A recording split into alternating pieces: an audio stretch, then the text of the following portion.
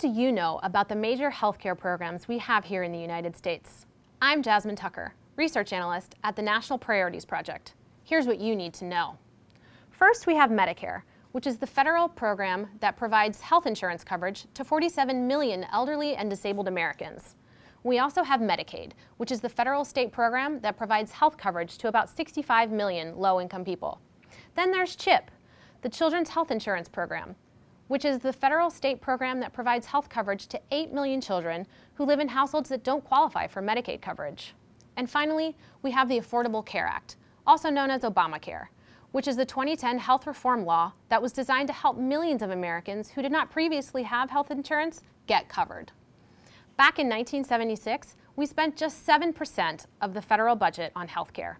In 2015, however, the president proposes to spend more than $1 trillion on healthcare programs, or more than a quarter of the total federal budget.